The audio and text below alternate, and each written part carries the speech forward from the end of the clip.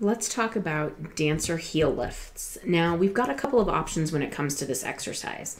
First, we're going to start with our heels off of a step and letting them hang. This just gives us more range of motion to be able to strengthen. When we keep our knees straight, we're able to focus on a muscle called the gastrocnemius in the back of the calf.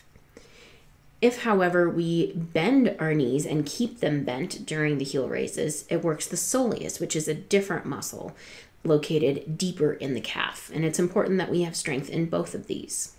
Now, as dancers, sometimes we tend to grip with our toes in order to give us some of the power. So one way to train this as well is to hang your toes off the front edge of the step and then do these same exact motions, heel raises or heel lifts with the knees straight, as well as with the knees bent. Again, just making sure that we're really focusing on strengthening the gastrocnemius and soleus muscles and avoiding reliance on some of those muscles that control our toes to provide power for us to go into releve and eleve.